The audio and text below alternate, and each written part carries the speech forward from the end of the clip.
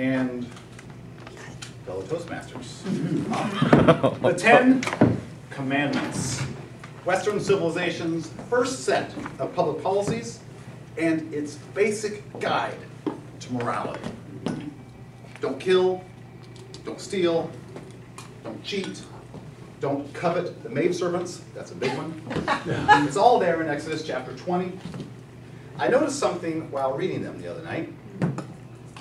You have to wait until commandment number 5. Number 5 to get to anything that's related to humanity at all. The first 4 are all about God. They're God's house rules. They're God's house rules. No gods before me. No graven images. Don't use my name in vain. And remember my day to keep it holy. God's basically like killing, schmilling, lying, stealing. We'll get to those issues later. But for now, we've got important issues to discuss, like, what are we going to do on my special day? I mean, can you imagine if the first 4 amendments to our Constitution were George Washington's house rules? Amendment number 1, there shall be no discussion of John Adams. He makes my skin crawl. Number 2, no arts and crafts in my house. They create a mess. I mean, you got to realize that the Israelites had been wandering around in the Egyptian desert for 2 months, looking for the promised land. And their society was devolving. They were lying, they were stealing, they were cheating, they were coveting the maidservants and the manservants. And the guy who had to settle all this was Moses. He was a one-man Supreme Court and Judge Judy all in one. He settled capital murder trials, and parking tickets. This is his guy. This is his job. He also had to listen to people complaining, and they complain all the time, like not being able to drink water for 3 days, being constipated from eating manna every meal, every day. And when are we going to get there? When are we going to get there? Hey, didn't I see that cactus a month ago? Moses, are we lost? The truth was, the people wouldn't reach the promised land, the land flowing with milk and honey, for another 39 years and 10 months. That's basically as old as I am. And Moses knew they weren't going to make it if things kept going as they had been going. So Moses asked God for a policy discussion. God said, "Sure, Moses, let's talk." Moses said, "Great. Where? Because I'd love to find a shady place. It's very hot down here in the Egyptian sunshine. Maybe by that big rock." God's reply, "Mount Sinai." Moses says, "Oh, that's a good idea. There's a lot of shade down there." "No, at the top." Moses says, "Geez, God, Mount Sinai is 7,500 feet tall. It's a 1,000-foot vertical climb. And remember, I'm 80 years old. I don't know if I can make it up that high."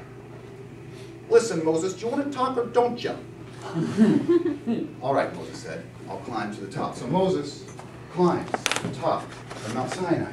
And when he gets there, God is waiting for him. "God, I'm here," Moses says. "Is that you, Moses?" "Yeah, God, I'm here. I just got here." "Oh, you took your sweet time, didn't you, Moses?" "Well, it is a 1,000-foot climb, and I am 80 years old, but I'm not complaining, God." "Well, anyway, while I was waiting on you, Moses, I had a chance to look around the place, and I noticed this place is pretty nice. It's a pretty nice place, Moses. It's actually kind of special to me. So here's what I want you to do, Moses. I want you to go back down the mountain." This really happened. This is not exaggeration. "I want you to go back down the mountain, Moses, and I want you to tell the people they're not to touch the mountain." They're not to touch the mountain? No, they're not to touch the mountain, and if they do, they die. They die? Jeez Louises, God, don't you think we might be overreacting a little bit? No, those guys are filthy. They mess everything up. I don't want them touching the mountain, okay? Same thing goes for the animals. "Okay, God, well, let me get this straight. You want me to go back down the mountain that I just climbed, to tell the people to not touch the mountain, and if they do, you're going to kill them? Who said I was going to kill them? That's your job, Moses." "Oh, jeez. Well, how am I supposed to do that? Well, listen, the big thing is they're filthy, okay? So you can't touch them. So you either stone them or you shoot arrows at them, okay? Same thing goes for the animals. You just can't touch them. Okay, God, I understand. I'll do this, but since you are God and you are omnipresent, which means you can be everywhere at once, do you suppose you could tell him? I already tried that. What do you mean you already tried? I listened to your voice all day and I never heard you say anything. I already tried that. I rolled a cloud over the mountain, I sent down lightning, I sent down thunder, I even shook the mountain a little bit. But I don't think they got it. Oh, that's what that was, Moses said. Well, why didn't you just say it? Why didn't you say, please don't touch the mountain? Listen, I work in mysterious ways, okay? Why are you busting my balls, Moses? That's it. That's the first half. Mr. Toastmaster, for those of you who were not here for part 1, or part 2, because I never actually did part 2. I was going to say. Part 1 was about the formation of civilization's first set of policies, which we know as the Ten Commandments. It takes place on the top of Mount Sinai, which God specifically said, do not touch. Part 2, which I skipped, is about the actual discussion of those Ten Commandments, which, as it turns out, was more of a therapy session for God. God was feeling a little inadequate, which is why he created commandments number 1 and 2, thou shalt have no other God before me, and create no graven images. He was also feeling a little paranoid, particularly after he was, smoking a little weed. So he created commandment number 3, don't use my name in vain. And every time you hear his name, he gets a little paranoid. And he was feeling a little commemorative, which is why he created commandment number 4, remember my day to keep it holy. And the way you do that is by singing to me, by not working, and slaughtering a cuddly little white lamb. That's how I want to be remembered. Okay, so these rules have worked for 39 years.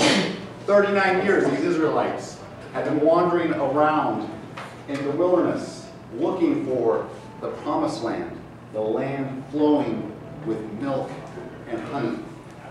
Milk and honey, a very specific set of words chosen by Moses' top marketers. To keep people's eyes on the prize and to make sure that their population will be free of anaphylaxis. Very important for this young population. The land flowing with milk and honey. Anyway, they stumbled upon the wilderness of sin, or translated literally, I'm not making this up, the wilderness of sin. And this is not Las Vegas. This is a place in the desert that is very, very desolate. Okay? And for the second time, the people were thirsty. In fact, they were dehydrated. They were about to die. And so they said to Moses, you gotta give us some water, man. Where are we? Why have you brought us out here to die with our cattle? The cattle over there laying down, rib cages exposed. And Moses is actually kind of stumped, to be honest. He's a little stumped. So he says, give me a second. And he goes to search for a better connection.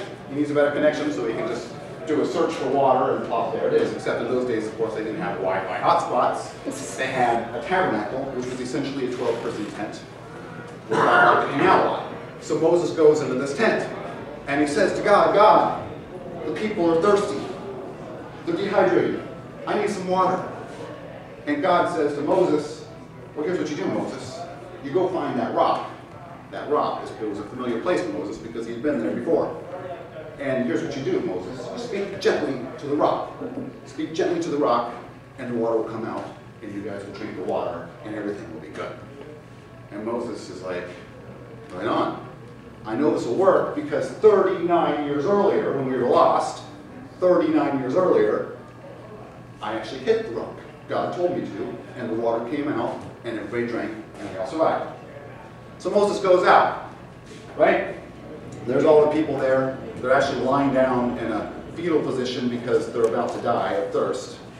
And Moses is feeling rather confident now. And so, according to the Bible, he calls them rebels, but I think the tone is more like losers. Hey, losers! Hey, losers out there! Looks like you really want me to bring you some water. Do you really want me to do this for you? Meanwhile, they're laying down, fetal position. They're too weak to speak. They can't even nod their heads. Fine, I'll bring you some water, losers. So he takes the staff, this is direct translation, and he hits the rock twice. He hits the rock twice. And the water comes gushing out, and it fills the sand, and people are laying there, and they're sipping the water. And they come back to life, and pretty soon all of the Disney characters start showing up too, like Mulan and Pocahontas, and there's a big tribal dance. And the community is restored. And everything is blissful, it's wonderful. But God comes down and he says, Moses, you crossed the line, Moses. I specifically said, Moses, to speak gently to the rock. You hit it twice, Moses. Now I'm going to pause here and say, I understand where Moses is coming from, okay? Because I've dealt with a vending machine before. And whenever that bag of Doritos gets stuck in the vending machine, I don't say to the vending machine, you are so sexy. Just give it up to me. I love you. Oh, I hit the vending machine. I hit it hard. Right on the, and sometimes if it still doesn't release, I take that vending machine and I shake it. Did you know that actually 37 people have died from being crushed by vending machines? They did not speak gently to the vending machine. They struck the vending machine, and that's what Moses chose to do. But God said, Moses, you crossed the line, Moses. You were supposed to speak gently to the rock. And you know what his punishment was? Remember, 39 years, wandering around the wilderness, looking for this promised land, this land flowing with milk and honey. God said, Moses, for that mistake, you will not cross in to the promised land. You will die here in the wilderness, and that is just. Thank you.